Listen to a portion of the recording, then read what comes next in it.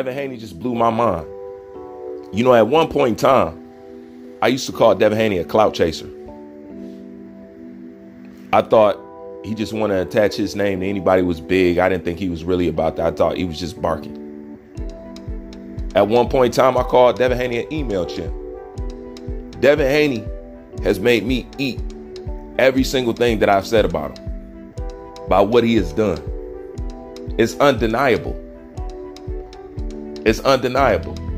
And that's why I always say, if anybody can't give him his credit, they a hater, because I'm not a fan. And like I said, he made me eat my words. I have to give it to the man. I mean, I really do. He has impressed me. He has turned the tide. He has changed my opinion about him. He forced me to become a fan by his actions. He forced me. That's how I know what he's doing is great. Because I didn't even want to look his way. But I am now full-fledged, officially, now a fan. I wasn't all the way up till now. Now, I've been giving it up, but now I'm totally, you just got to. If you real, because in boxing, this is exactly what you want to see. And he has proven it time and time again.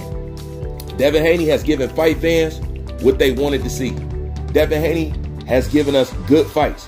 He has also given us the fights in which his medal, his merit, being official, so to speak, was being questioned. He went back and gave us the fights that he didn't even have to give us. He was already past a certain stage. He didn't have to go back and fight Lomachenko. He did that simply for the fans and to silence the naysayers. There'll be no question by his name. You got, what credit is there to take away? There is none. Like I said, he didn't have to do that. He didn't have to go to Australia. He didn't have to go give a man a shot. You didn't give him a shot in the first place. Devin Haney is the reason Balance returned to the lightweight division through the debacle through franchise champion. We didn't know who was really champion what and what was what. Devin came in and settled that. He smoothed out the landscape. Okay, so there was no more confusion. It was clear who was the undisputed champion. He made it clear that we could have an undisputed champion after they messed it up. He didn't have to do that.